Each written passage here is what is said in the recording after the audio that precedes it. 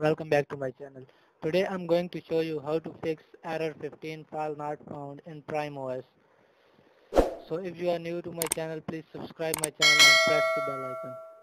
First of all, you have to install Phoenix OS.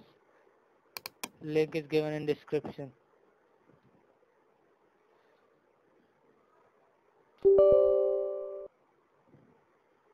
Phoenix OS makes changes to computer settings which are good for PrimeOS.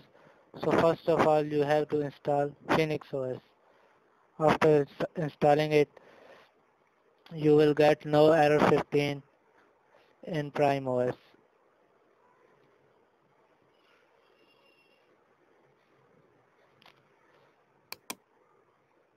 Select the drive. Here select the size. I have already installed, so I am cancelling it. Now install PrimeOS. If you don't know how to install it, you can see my previous video. Link is given in description. After installing PrimeOS, you can uninstall Phoenix OS.